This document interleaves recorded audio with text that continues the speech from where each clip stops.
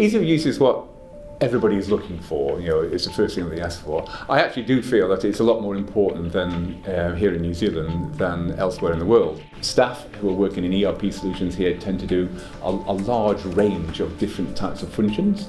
Therefore, they might be doing accounts receivable today, they might be doing accounts payable tomorrow, they might be doing invoicing the day after that. They have to learn a lot more. Ease of use is therefore a lot more important because they don't have to learn things by rote.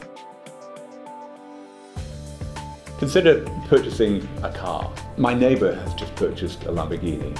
He thinks it's fantastic. It goes to 0 to 100 in a blink of an eye. It'll do 1,000 miles an hour. It has an exhaust throb that's spine tingling.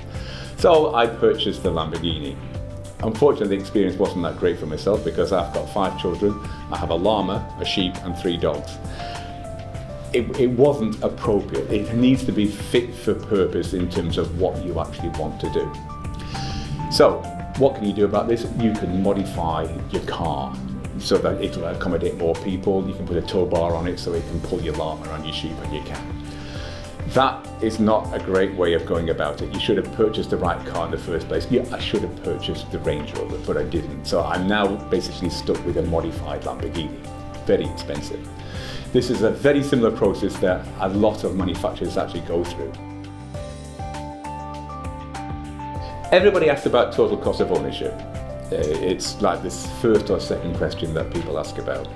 Total cost of ownership is only half of the equation, of course. The costs have to be equated to benefits. You can put in a very basic manufacturing solution. Let's say it costs you $1. If the long-term benefit from that is only 50 cents, you don't want to do it. Similarly, you can buy a sophisticated solution, costs you $1 million. If the return on the investment is $1.5 million, then go ahead and do it.